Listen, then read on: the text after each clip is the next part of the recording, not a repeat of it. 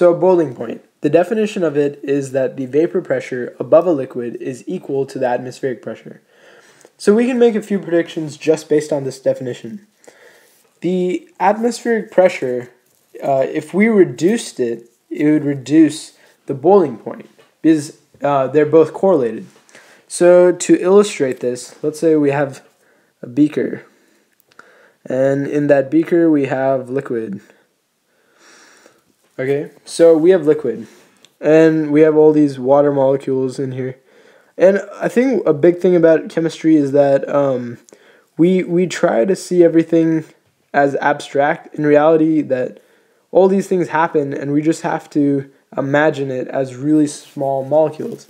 So in reality, all these molecules are moving. They're all moving around. They all have motion, and above it is air, and in the air are little molecules, and you can just imagine them as little balls, right? So above the atmosphere, let's say we have, let's say at 1 atmosphere we have this, let's say 10 atmosphere molecules, right?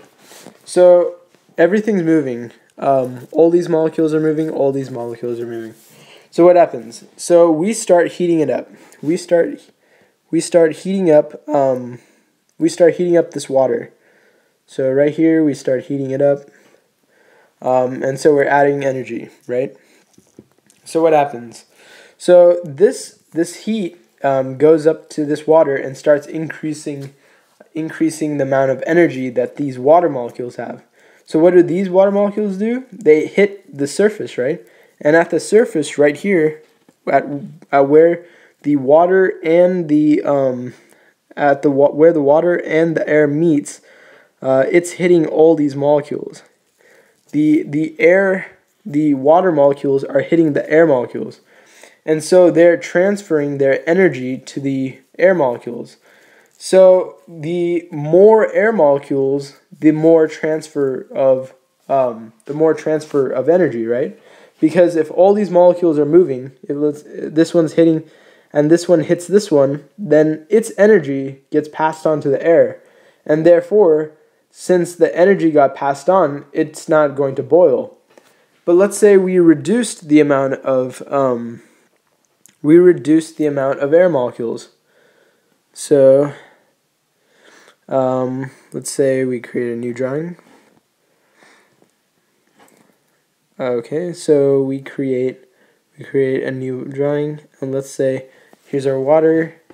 We have all these molecules at the very surface, and let's say we have fewer air molecules, right? We just have a few right there. So when we heat it up, when we heat the bottom, energy is being put into the water molecules. These water molecules are gaining energy, meaning that they're moving faster. The faster they move, the faster they want to escape, right? Because that's boiling point. It's changing from a liquid to a gas. So it wants to escape. So here, when it wants to escape, it can't, because it ends up hitting the air molecule, and then the water molecule slows down because the energy was transferred to the air. But here, let's say this water molecule right here, right? It goes and hits the surface, and nothing's stopping it, right? So it's going to escape. So what does that mean? It means that here, if this was 1 atmosphere, right? 1 atmosphere pressure. When we say 1 atmosphere, it just means pressure. And what is pressure? Pressure is just the amount of air molecules, right? Because the more air molecules, the more pressure they create. Because the more times they hit the wall. Because if you had these 10 hit a wall, it'd be more pressure than if just 4 hit the wall. So at 1 atmosphere, the boiling point of water would be 100 Celsius, right? And let's say here since we have fewer air, that means the pressure is lower. So let's say it's 0.5 atmospheres.